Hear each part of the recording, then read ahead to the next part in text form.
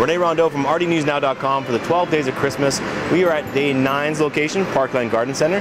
I'm here with Gloria Beck. Gloria, let's talk about what Parkland Garden Center has to offer. Oh, we have a lot of unique giftware, home decor, fashion, even all those gift ideas for gardeners, things that they might not buy them for themselves, but to give them a gift like the Felco pruners or something like that. Awesome things, just real awesome. And it's open. I mean, this is right now the Christmas season is upon us. There's a lot of great colors and great things here for the Christmas season, but you guys continue to do some stuff through the year. Oh yes, yeah, we offer courses, how-tos. We have our ice sculptures coming up. We just have all sorts of different product lines, fashion, our clothing too. And yeah, and we try to be involved with the community and give as much as we can to the community too.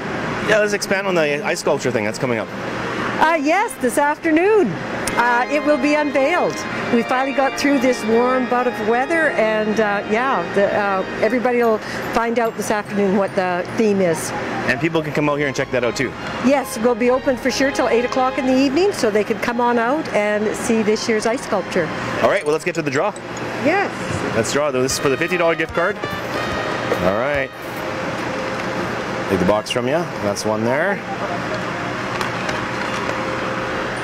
Rachel Rasmussen.